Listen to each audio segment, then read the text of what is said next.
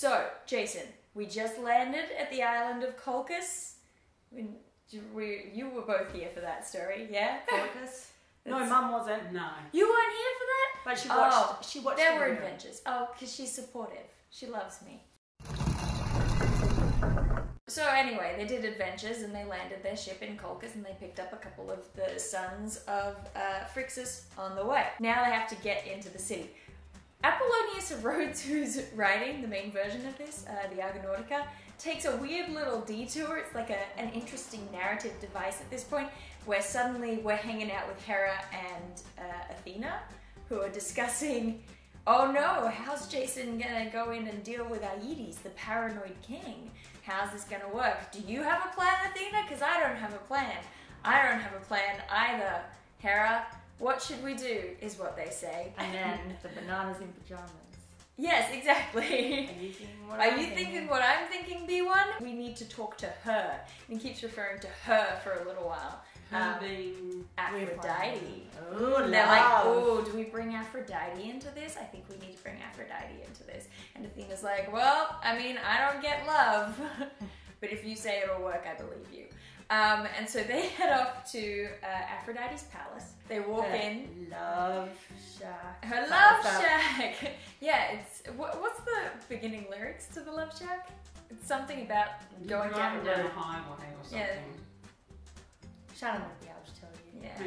Damn it, Shannon, where are you? So Hera and Athena, they both sort of trot on off to Aphrodite's palace. Which Hephaestus built for her, but he's not there because he's always out building stuff. And so it's just her, and Apollonius of Rhodes spends a weird amount of time focusing on how she's only halfway through her morning hair routine. She still has a golden comb in her hair for the conversation. It's not important, but he tells us that 4 times, so I'm telling you. Maybe it's comic relief. Maybe her hair's sticking Maybe out it at an is. amusing angle and the things. Because if she's come out of the seaboard water, her hair's going to be pretty stiff and strange anyway. That's true. Why's she been in seawater? Didn't she come in the shell? Yeah, but that was when she was born. Well, I feel like that's a few hundred years since she's been in the ocean. No, but sometimes it's hard to get ocean water It's out of true. your hair. It's very true. While they're there, Hera and Athena sort of sit down for a cuppa, and they're like, "Oh, Aphrodite, your house is so nice. You haven't seen your son Eros around, have you? Anywhere? No?" And Aphrodite sort of says, "It's interesting how you've never visited me ever in my entire life here, but now that you want something from my son, suddenly you come and you visit me and you bring up all these pleasantries. That's really interesting." And Hera grabs her by the collar and starts shaking her and says, "Listen here, we need Jason to succeed. I need Jason to succeed. And for that to happen, we're gonna need Medea to fall in love with Jason." Okay. Has there been any hint before that Hera was interested in Jason? She's literally the patron that sent him on this mission. Oh, okay. I thought it was the uncle that sent him on the mission. No, she's the one who disguised herself as an old lady and Oh, put everything in the motion. going across the river and losing his shoe. Yes. Okay. Yeah, she just really desperately wants Jason to win and is very worried about this paranoid king. And so she kind of demands that Aphrodite send Eros to make Medea fall in love with Jason. But the trouble is, Aphrodite says, whoa, okay, I get it, but you'll know that Eros is in his terrible teenage years and will not listen to me, right? He would respect you, Queen of the Gods, and you, a warrior goddess, a little more than me, his mum. But, I can try. I don't know whether he's mad at her because I don't know when the Eros and Psyche stuff happens. So it's possible that he's just being a little bit of a brat, but it's also possible that he's mad at his mum because she literally tortured his girlfriend. So, in a way. So Aphrodite wanders off to Olympus to find Eros. She finds him gambling with Ganymede, as in the kid that Zeus kidnapped in the form of an eagle to be his cupbearer because he was pretty. And Eros is just taking him for all he's worth with this golden dice game. And kittens. And kittens? Yeah. You bet for kittens? Oh. Ganymede's having a terrible time. Eros is having a great time. and Aphrodite promises to give Eros a fancy golden ball that once belonged to Zeus if Eros does this one thing for her. A golden ball? Yeah, it's like Really? it's just like a ball, but it's gold and the stitching on it's real neat. That's it. But Eros really wants that ball, so he does the job. Playing for it. So now we finally get back to the heroes. Jason and his team, or a crack squad of his team members. If he loses that, does he have to marry the frog? Yeah. Okay. That's what happens. Yeah, we get back to Jason. He's got his little crack squad together out of his, ship crew of 1,000 people. And they try to wander into the city. Everyone's really worried that they're going to get caught out on the way, but Hera sends a mist before them and fills the city with confusion, but it lets them get to the door of the castle. So they would confuse themselves. No, they just got there. They just went the right way. Yeah. Mm-hmm. Yeah. I don't know. Heroes just have an inborn sense of direction, I guess. But at the same time, Eros uses the mist to kind of slip into the castle as well and poke around and see what's going on where Medea is. Now, Medea is a priestess of Hecate, who's the underworld goddess of magic. So she's like a proper sorcerer, and she usually spends every day just at the temple all the time. But on this day it was like raining, and so she had to stay home. And so she's wandering around the castle when she runs into Jason and the sons of Phrixus and whoever the other two people that came with them were. They weren't that important. And so she's like freaking out because these two cousins slash nephews slash kind of brothers of hers that are the sons of Phrixus have appeared that they thought were dead because they've just been missing for ages. And then when she freaks out, then Colchias, I think is her name, who's the mother of the sons of Phrixus, runs out to see if Medea is okay, and she's like, "Oh, my sons!" And so they're welcomed into the castle because they had the sons of Phrixus with them.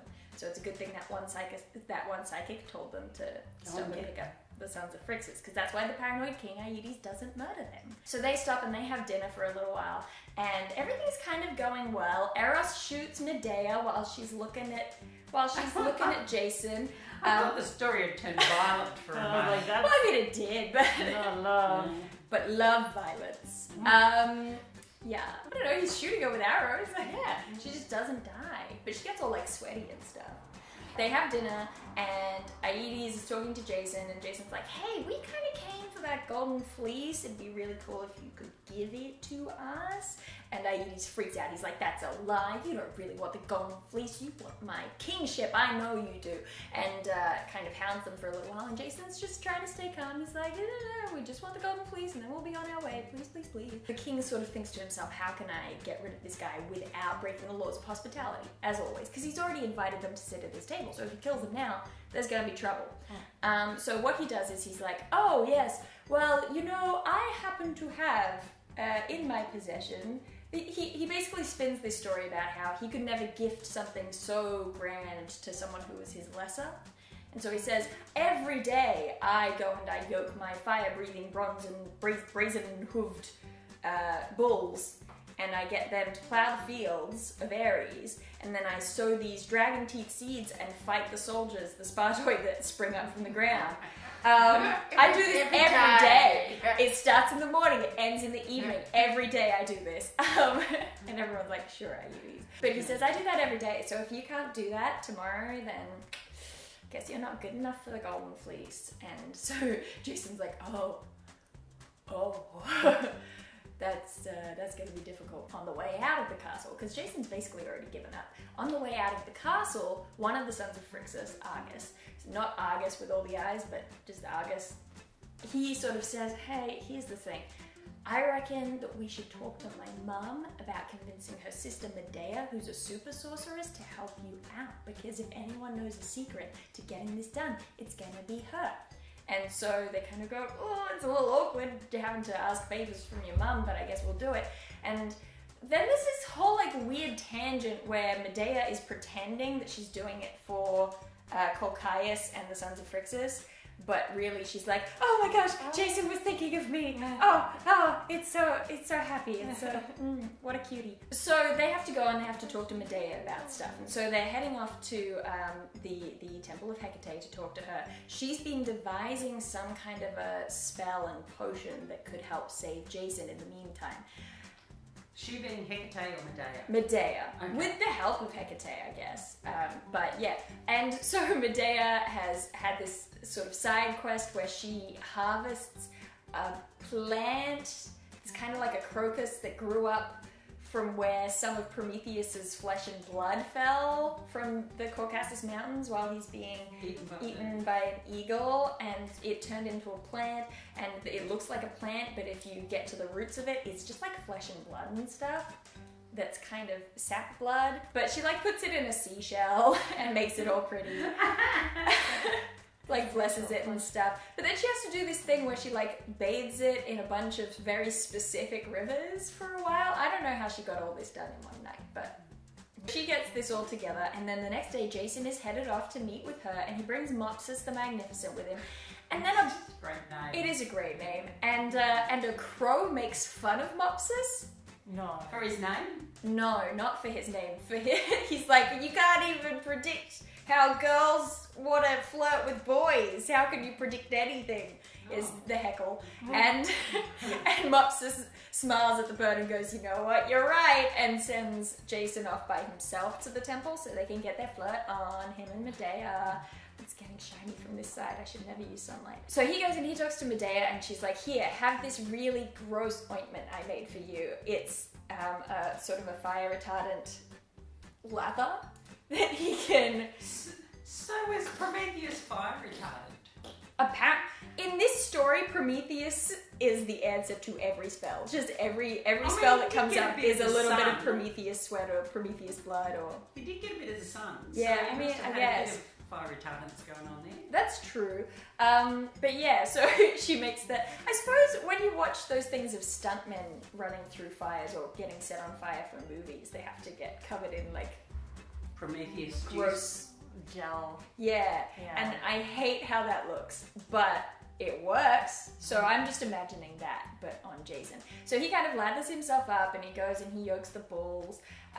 And you know, there's like this whole thing about how they're so super strong that even without their fire breathing being able to set him on fire, that they might just overpower him. But it doesn't seem to be a problem. He just kind of... Probably the Prometheus juice gives other benefits. Yeah, as well. I mean, it might do. Yeah. But they only last till the end of the day, so he's got to act quick.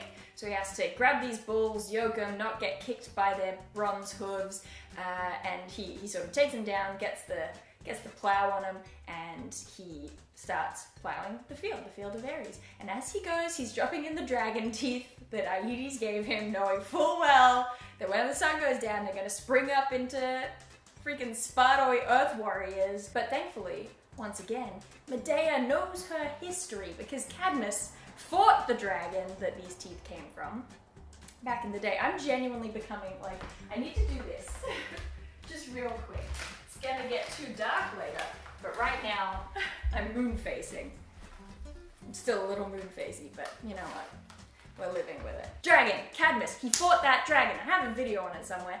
And he had a bunch of teeth, and the gods were like, yo, you should plant those teeth. And Cadmus was like, sure, gods, I trust in you to be nice to me. And then a bunch of Sparta jumped up and he had to fight them. It was a whole thing. But Thebes was founded, so that's nice. That's good. A handy army right there. Right? And 10 of those teeth were saved by Athena and given to Aedes. At some stage, goodness knows what for, but now Aedes is using them to get at Jason. Just wondering about the growth of these plant soldiers. Yes. Do they then, after the battle, go to seed so that they continue?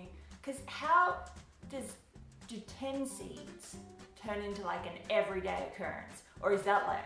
He was whining. Yeah, I think he was just whining. Yeah, but also somehow the dragon of Ares, look, here we are. The dragon of Colchis is still there in this one. There's some confusion about whether it's the same dragon that Cadmus killed or not the same dragon that Cadmus killed. I don't see how it could be the same dragon that Cadmus killed, because Cadmus had to be a slave of Ares for like 8 years for killing that dragon. And then he married Ares' daughter, and then the two of them got turned into snakes. So beautiful. So beautiful. He plants these seeds, and then the sun goes down, and his gross gel-covered body is no longer powerful, and he's like, oh no, I gotta fight all these Spartoi without my flame-retarded super strength. But Medea knows her history, she knows about the story of Cadmus, and she says, here's what you have to do. You have to get them to fight each other. And the way that Cadmus did that was throwing a rock into the middle of them. So if you can make sure that you don't get seen by the Spartoi and you throw a rock into the middle of them, they're going to think that one of the others threw the rock, and they're going to start fighting each other, and they're all going to kill each other. And you won't even have to worry about it. And so he just like pegs a rock as the sun goes down and hides behind this big boulder for a little while, like, this is fine, everything's fine. And all the Spartoi kill each other until there's like 2 of them left, and Jason runs out and stabs him and goes, ha, that was me, I did that, I killed them real hard. Well done me. I forgot the bit where Medea is promised by Jason that he will take her home with him to Greece and marry her. So romantic. Which is exactly what she wants right now, because she's been manipulated by love. Arrowed! I keep swapping voices. Sorry. Arrowed! Ow, my skin! But now Aedes, who's been watching the whole thing, is very displeased that Jason has actually completed this impossible task that he set. And so he says, no, you can't have the fleece. And he storms up to the castle to talk about how they're going to fight all of the Argonauts to the death. So in the meantime, Medea flees the castle in secret, and she takes some of her magical stuff with her, and she comes to the Argonauts and she says, we gotta get out, and we gotta get out like now. And Jason's like, but I need the fleece, I gotta take the golden fleece back with me. She's like, well, I'll show you where it is, we'll get the damn fleece, but we gotta go. And so she leads Jason to the sacred grove where the fleece is slung over that one branch of the tree, but it's also guarded by the sleepless dragon, the dragon of Colchis. And so Jason's like, I don't know what to do, and he's really freaked out, and Medea's like, starts singing to the dragon and petting it like it's a cat, and calling on Hypnos? I think it's the Sandman. Yeah. Mr. Sandman, bring me a dream. She's miming stroking the dragon. No one's ever seen. You're so good with lyrics. I know. I mean, who else would it be? Mr. Sandman, bring me a dream. There's someone I'm forgetting, and it's gonna drive me crazy. Oh well. She calls on, I think it's Hypnos. She calls on Hypnos to put the dragon to sleep, and it's working. It's getting all sluggish and stuff. But then still, when Jason steps forward to take the golden fleece, the dragon's like, ah, and goes for him. And in one version, we know that there is a variant of the story in which Jason gets eaten, because there's just a vase painting in which the dragon is disgorging him after swallowing him. And it's like, this definitely happened at some point, but we don't have any written versions, so that's a shame. Some suggest that there are stories where Jason got eaten and had to cut his way out. Some suggest there are stories where Jason got eaten and Medea had to full-on save him because he the was god eaten. Epicac came. And Well, I mean, it's a classic trope of Greek mythology from the very beginning. That's how Zeus got all his siblings out.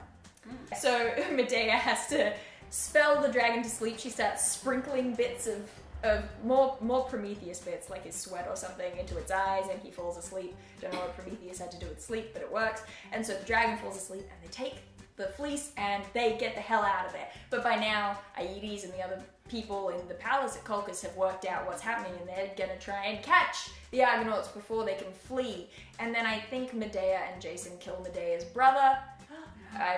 But I don't remember. So if there was anything interesting that happened with that, I'll tell you next time. Medea's brother one of the 2 people they picked up on the trip? I don't think so. She calls them her brothers, but in name. There's also too much detail about how her sister breastfed her when she was little, because the age difference was so huge and she just had the Phrixus son boys. Nice. It's like, I didn't need to know. Confront him. But it was in my head, so now it's in yours. I don't know whether anything interesting happened when they killed that guy and fled, but if so, I'll let you know. But Hercules was on the ship, manning it, ready to go and break the oars. No, he's gone already. Ah. He's gone. Remember, they left him He's doing his behind. labours. I have a question. Yes. Did Eros win the golden ball? It doesn't say. So part of me hopes he didn't get it. That's Show him. petty, but probably. Yeah. Anyway, thank you for listening. Is What do I say at the end of videos? You say something about your grandmother. Yeah, email this to your grandma, I guess. Myths are good.